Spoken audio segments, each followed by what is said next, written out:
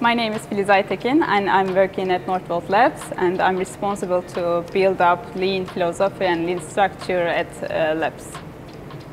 My day is starting with factory pulse meeting, and I'm trying to understand if there is an urgent topic that I also need to attack. If there is nothing urgent, then I'm continuing with my regular tasks, and these are generally like workshops, development meetings, data analysis, and also collaboration, of course, in my team and also with the people out of my team. So that needs so much communication also with the people, and also there are so many challenges while I'm doing this, but these things are really keeping me alive. We have the challenges in my team because we are all coming from the different backgrounds, and that creates sometimes different communication styles and different understandings.